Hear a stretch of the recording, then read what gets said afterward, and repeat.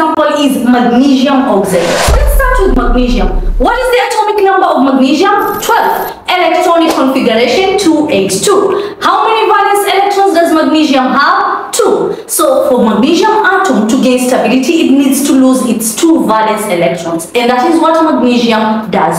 So the atom loses 2 valence electrons to form an electron configuration of 2,8. So 2,8 is the electronic configuration of the magnesium ion. So the magnesium ion that is going to be formed will have 10 electrons. The magnesium atom has how many electrons? 12 electrons. But the magnesium ion has 10 electrons, and the reason for the reduction is because 2 electrons were lost. Now let's look at the magnesium ion. It has 10 electrons, right? The number of protons, of course, just as stated before, is going to be the same, which is 12. So we are going to have plus 12 minus 10. What is the overall charge of the magnesium ion? Plus 2. And that is the reason why when you write magnesium ion, you write it as such, Mg2+. So whenever you see the 2+, know automatically that this is an ion that has lost 2 electrons. Now moving on to the oxygen atom. Oxygen has an atomic number of 8, electron configuration of 2,6. Now you will find that if you have an atom that has 4 or more electrons in its outermost energy level, what happens is that it never loses those electrons. It simply gains more to have an octet energy level. So in the case of oxygen, what will happen is that oxygen will gain 2 electrons in order to form a full energy level, an octet energy level of 2,8. Now where is it gaining the 2 electrons from? From magnesium, duh. Anyways, oxygen atom gains 2 electrons to form an ion. Now let's look at the number of electrons. The number of electrons rises from 8 to 10 because we gained 2 additional electrons. The number of protons is still at 8. So 8 protons, 10 electrons plus 8, negative 10 gives you a total charge of negative 2. So over here we have the magnesium ion with a charge of plus 2, the oxygen ion with a charge of negative 2. Opposites attract, voila, we have an ionic bond. So you're going to have an ionic bond present between the 2 oppositely charged particles.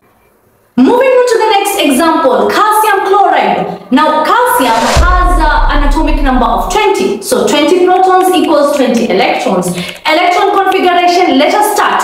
2 in the first one, 8 in the second one, 8 in the second one. How many are we remaining with? 2.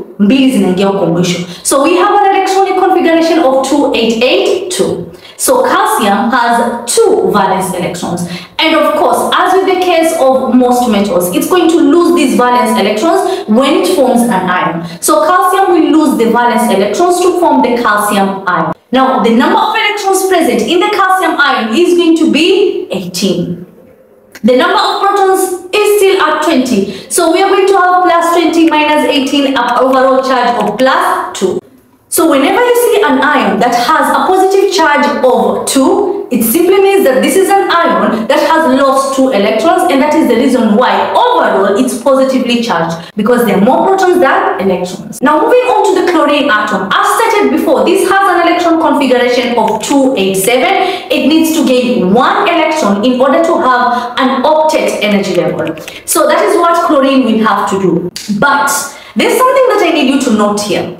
Calcium needs to lose 2 electrons, and remember, when you're talking about losing, gaining electrons, we are simply referring to electrons being transferred from one atom to another. So in this case, you're going to have electrons being transferred from calcium and moving to chlorine atoms. But in the case of calcium, calcium needs to lose 2 electrons. Chlorine can only take 1 electron. It can only take 1 electron in order to have a full energy level. You will never have a case whereby you will get chlorine atom gaining 2 more, like that doesn't happen. So in short, what needs to happen is that calcium will need to bond with 2 chlorine atoms so that it can transfer 1 of its electrons to 1 chlorine atom and the other to the other chlorine atom. So in this case, as you can see from the chemical formula, we're going to have 1 calcium ion bonded to 2 chloride ions, and at the end it's all one big happy family because they are all stable. Now, how do we illustrate this? As such. So you're going to place your calcium ion at the center, and never, by the way, I forgot to mention this, never forget to include brackets and a charge when you're drawing or illustrating the ionic bonds. And the reason for this is because ionic bonds are present in ions. So calcium will have a positive charge of +2, and then chloride ions on either side with a negative charge. Now, in the case of either a negative charge of 1 or a positive charge of 1, we don't use numbers. We simply use a plus or negative sign. So the plus or negative sign shows you that it's +1 or -1.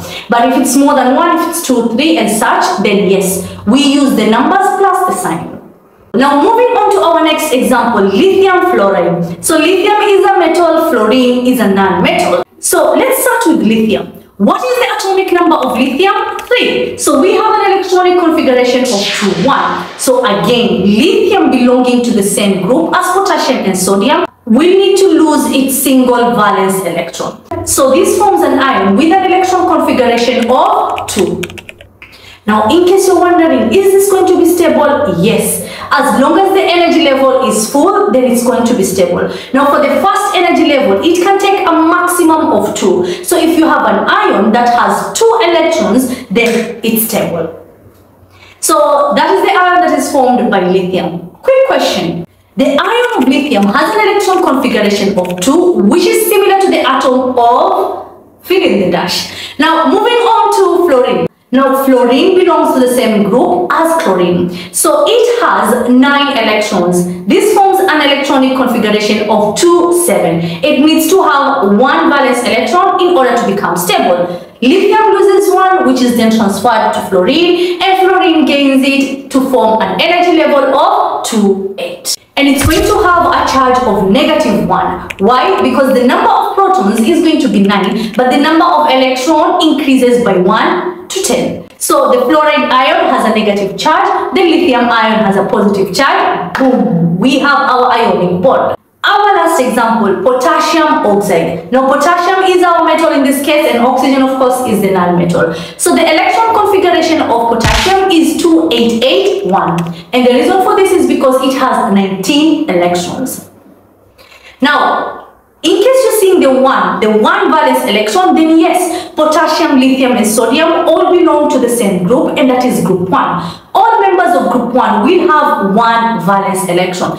Just in the case of halogens, halogens are elements that belong to group 7. So all of the members will have 7 valence electrons. Do you know 2 members of the halogen group? Yes, you should. Chlorine and fluorine. Now, coming back to potassium. Members of group 1 lose 1 electron in order to form an ion. So this goes for potassium too. So potassium will lose its valence electron in order to form a potassium ion that has an electron configuration of 2, 8, 8. Now, the valence electron that is lost by potassium is transferred to oxygen. But guys, there's something here. 1 potassium atom loses 1 electron. But when you look at oxygen, remember oxygen has an electron configuration of 2, 6. So for oxygen to become stable and have an electron configuration of 2, 8, it will need to gain 2 electrons. But potassium can only lose 1. So that means if we want this to be one happy big family, we need to have 2 potassium atoms so that each loses 1 electron and they are both gained by oxygen. And that is the reason for the chemical formula, by the way. The chemical formula is K2O. That simply means that in this arrangement, you're going to have 2 potassium ions bonded to a single oxygen ion. And the reason why the potassium ions have to be 2 is because they will each lose a single valence electrons, which will be gained by oxygen. So oxygen will gain the 2 valence electrons in order to form an ion that has an electron configuration of 2, 8. And it is stable. So how do we illustrate this? You're going to have your oxygen ion at the center. So the oxygen ion is going to be at the center. You're going to enclose it in brackets with the respective charge that is 2 negative.